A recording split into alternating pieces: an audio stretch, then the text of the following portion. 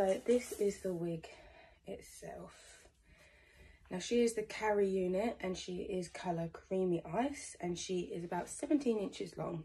So if I just pop her on and show you what she looks like on.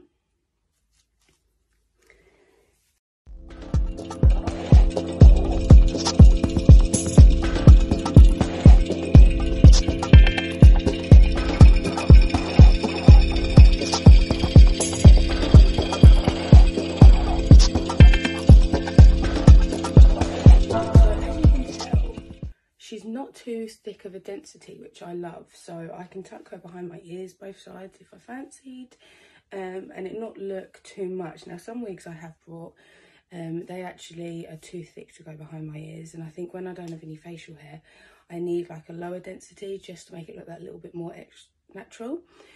You can also see, if I sort out the parting, sorry, you can also see how realistic it looks. So as it is a lace front, you can just see all the colour from my skin coming through.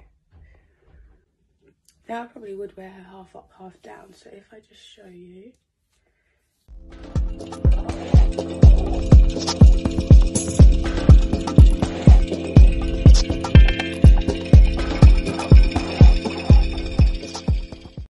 Okay, so this is her half up, half down. I just think it takes a little bit of the weight away from the top, and just makes it look, again, just more like it's my actual hair. This is how I would wear my actual hair, so I feel most comfortable when it's like this.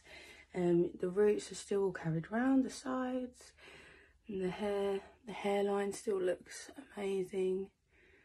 So yeah, I have to say this is a really, really lovely wig. I'm super happy with it. I would highly recommend synthetic wigs from Uni Wigs. I really like that it's Velcro and sort of a soft material band, because on some of my real hair wigs they're actually little plastic buckles. They sometimes give me wig sores, and they just dig in and really hurt. So this one, I wore this one yesterday for 4 hours just to trial it out. It was about 24 degrees here, so it was really hot. But as you can tell, she is a lovely knitting inside. So she was super breathable. I didn't get a sweat on. I didn't feel too hot at all. I could almost feel the breeze through the wig. So she was lovely to wear.